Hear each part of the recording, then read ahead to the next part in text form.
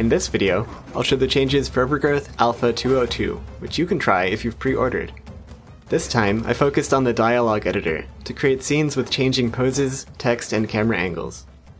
It's still really rough, but it's a pretty good prototype so far.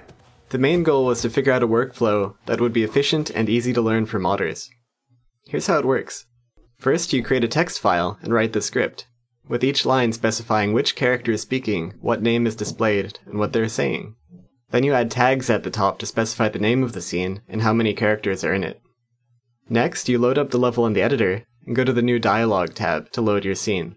If you select it and press Edit Dialogue, it shows the lines of your script, which you can select with the arrow keys. You can press Preview Dialogue to play out your script. It would be a lot more interesting with a character, so you can spawn one and use Alt-click to attach it to the Player 1 slot. If you toggle Recording, you can start to block out the scene. These cubes are used to set the position and rotation of each character in the shot. As you move them around, you can see that it alters the script to reflect your changes.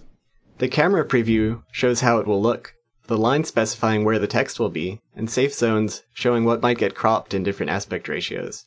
You can drag and resize the preview window to see how different aspect ratios might look.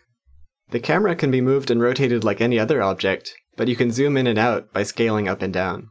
Once you're happy with your first shot, you can use the arrow keys to go down to the next one, and so on.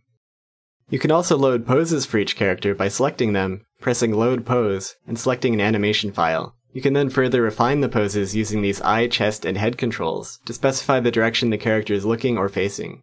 The size of these controls specifies how much influence they have, except the eye control, where the size controls how open or closed the character's eyes are.